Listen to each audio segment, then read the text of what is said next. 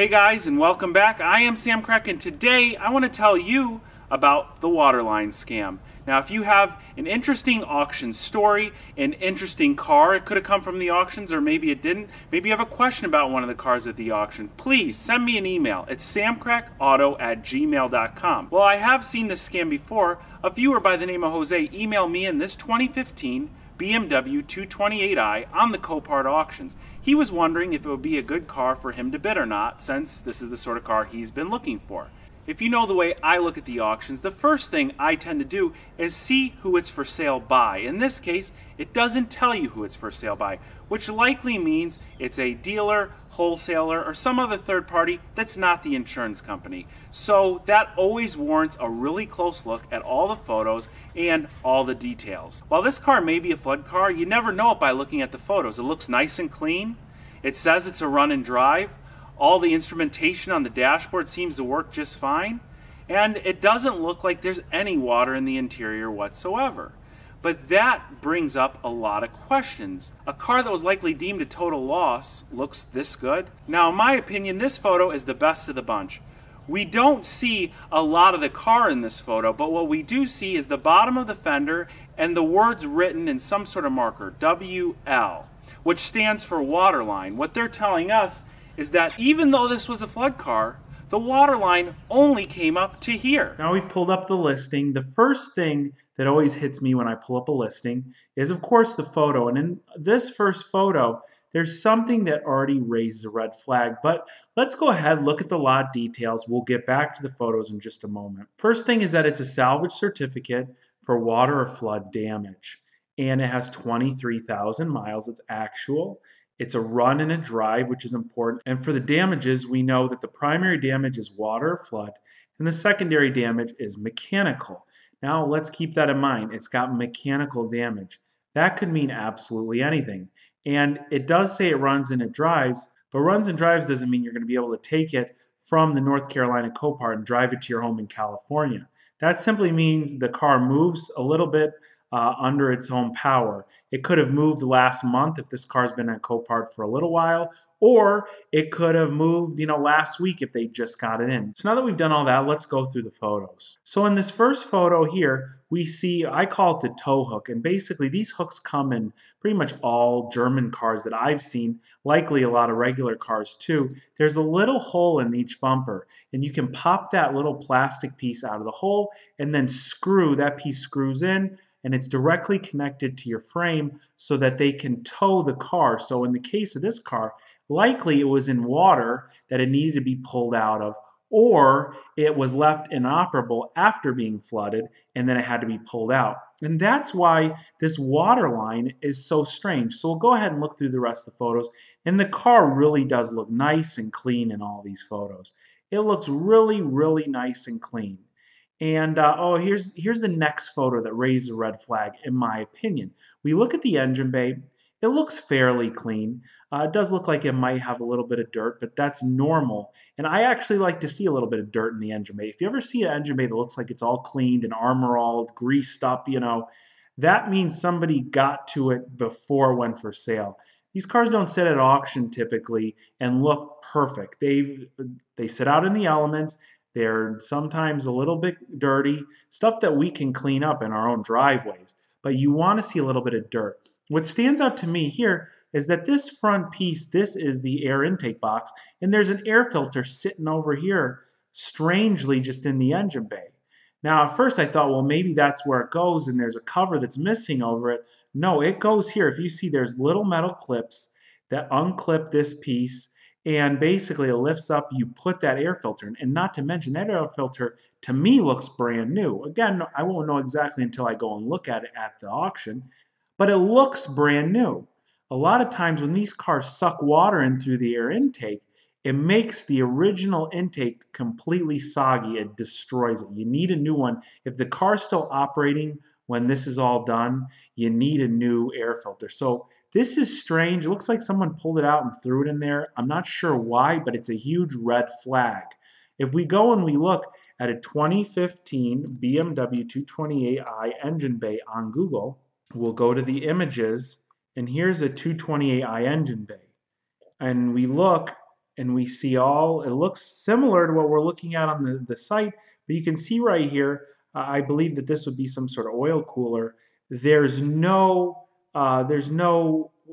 air filter right here at all. It obviously belongs under here, which somebody pulled out, discarded for whatever reason, whether it was somebody inspecting the car. It just is, it throws a huge question in my mind. So we go on 23,000 miles, and here's the photo that I originally talked about and the whole reason I made this video. The water line, WL, stands for water line, somebody wrote only came up to the bottom of the fender. Now, if we look, that will be high enough to make its way into the cabin a little bit. But if you saw the videos on my Jetta, water making itself into the cabin that low. Now, again, my Jetta, the water was actually coming from up top into the car, funneling down into the floor. Well, this, a flood usually comes from the ground up. Well, water gets on the floorboards and it can damage the carpets and things like that. It's typically not detrimental to any of the mechanics. And I say typically, sure, it could hurt something electronically, a lot of electronics in the cabin. If the water sits for a while, you start to have corrosion issues, things of that nature. But we're talking about a car where the water line says it's only to the bottom of the fender. And that's very strange. One other thing that we'll mention before we look and compare it to another car, look at the interior. The seats look really nice. The carpeting looks fairly clean. And that is a big red flag. If water got into the interior, stuff just wouldn't look like this. Water that gets in and sits starts to create mold, starts to damage things. It's a lot tougher to fix when the water's been sitting. Now, we're going to compare this to a 2017 Mercedes-Benz CLA 250. And this car is for sale by Farmers Insurance, so we know it's for sale by the insurance company. I wanted to provide a flood car for sale by the insurance company. Now, I have seen insurance companies draw a water line. On this specific car, there's not, but I'm going to show you the big difference. When a car is in a flood, that flood water actually contains like grit and dirt, and that grit and dirt would leave a water line. Now, the flip side, white cars, it's tough to see blemishes in photos. It's like when people say my car looks good from 5 feet away. White cars are always more difficult to tell, but I'm going to show you what I'm talking about. Basically, we're going to go through the photos of this car. Again, flood damaged cars always look really nice. This one's also a run and drive. And when we get to the interior, if you look, you see everything looks a little damp. The dashboard looks a little bit damp. The seats definitely look a little bit damp. What happens is all that moisture sitting there closed in the door. So besides the car turning into a petri dish, it's the moisture's trying to escape and it's sealed in there. Look at the rear seats, damp. The back of the seats look damp. The insurance company doesn't usually have the time to clean these things up and send them to auction. This engine bay, you can see it's nice and dirty under there. This car was in a flood, wasn't touched, sent to auction. That's a car, even though it's going to bring a lot of problems, I'd be more willing to deal with because I don't know what might be hidden on it. Now look at this wheel. This wheel tells a story. And if you look at the gray area in the wheel, you see a lot of spots. Those spots were exactly what I was talking about. That's the dirt that was in the flood. It's stuck to the wheel. Since it's a dark area, we can see it better in the photos. Now, likely this car, the flood got very high in it. And again, this car also said it had mechanical damage. So now you got an idea of two cars at auction. We got our BMW 228i and we've got our Mercedes CLA for sale by the insurance company. Both of them run and drives, both of them relatively new cars, both of them flood damaged. But the BMW has this waterline mark with mechanical damage that doesn't equate to a waterline mark drawn there. So if we take a look under the engine bay of my Audi S3, first thing, let's notice it's nice and dirty. I haven't cleaned this one up yet, but that's okay. At an auction, you want to see a little bit of that dirt. You don't ever want to see anybody cleaning anything up, like we already stated.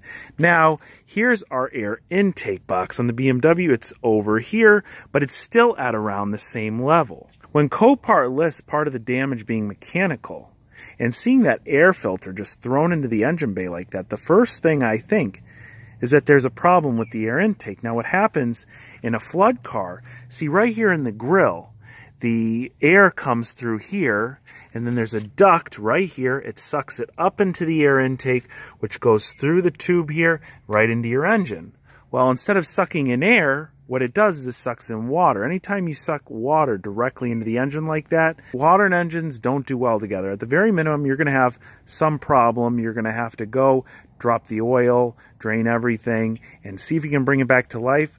But in a lot of cases, what happens is something called hydrolock, and that's where water gets in and just completely destroys the entire engine. So here's the air intake box. Let's look at the air intake box in relation to the front of the car. Here's the front of the car. Okay, now let's go around and let's draw our imaginary waterline mark right here. You're telling me that there should be a problem with the air intake all the way up there with a waterline that only came here? I don't think so. So while some of these photos portray this BMW in a really nice fashion, if we take a closer look, we can tell there's more to the story. Likely, the fact that the listing shows the secondary damage as mechanical, the tow hook in the front bumper, and that air filter just sitting there in the engine bay tells us water definitely got higher than where somebody drew that line. My response to the viewer on this was, no way, Jose. Now maybe you think something different. Maybe you saw something in the photos I didn't, and if you did, please drop me a comment in the comments section below. If you see something abnormal in the photos, it's generally a good idea to either go check the car out in person or just pass on it entirely. If you liked hearing about the waterline scam, be sure to give me a big thumbs up and subscribe for more videos like this. Thanks for watching, and I'll catch you very soon.